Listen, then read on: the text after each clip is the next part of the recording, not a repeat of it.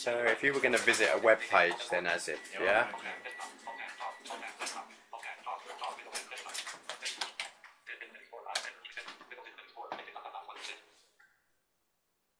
I'll do it. I'll go into Google. Okay. So you can hear that noise. That's somebody talking, which is the software. You can't see the screen very well. Just have a break. 2 minutes. No problem. Okay, so I've just gone into the Google page. Okay.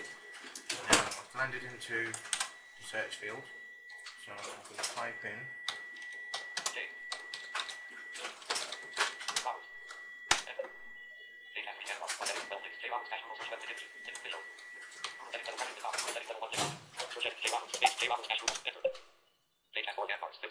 So this is talking back to you. So this is telling you what's on the screen. Yeah.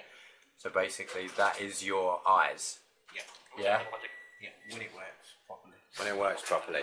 So something that we would see as a simple task, because we can see the screen, like literally clicking like an update button could take you 5 minutes to find that button with the software.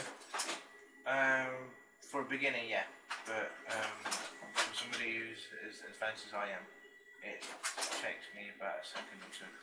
Okay. To find the button, providing that the button's been labelled properly on the web page. So and it's got the right alt tag, but if it hasn't got the right alt tag, that Then can you're cause stuck. you. So there is always the problem that websites aren't accessible to you, yeah, and you won't know that until you've been through a bit of a process. yes. So something could take a lot longer. You must have a lot of patience. Most of it.